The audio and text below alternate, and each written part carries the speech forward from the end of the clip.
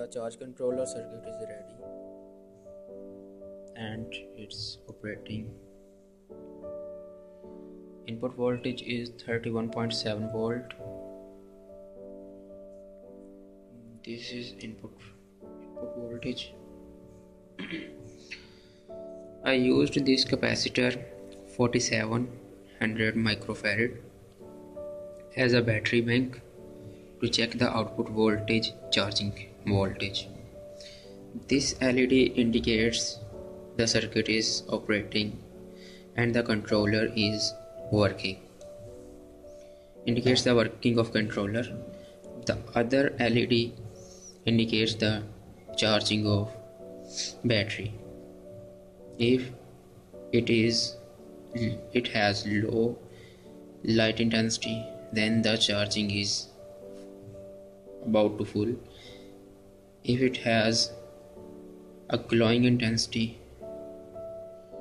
then it means the charging of battery is low. Now the capacitor is fully charged. LED is indicating capacitor is fully charged. Now we shall check output voltage of this capacitor. I designed this charge controller for 24 volt batteries, 24 volt solar panel batteries. Now check the output voltage of battery. Now you can see 27.5 volt is full voltage where the battery charge fully. 31.7 is input voltage, 27.5 is output voltage. This is the cheap but very useful PWM charge controller, 12 volt and 24 volt charging, solar charging.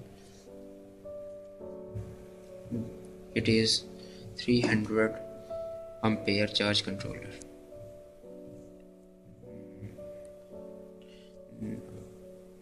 Now I shall use a heatsink for these MOSFETs,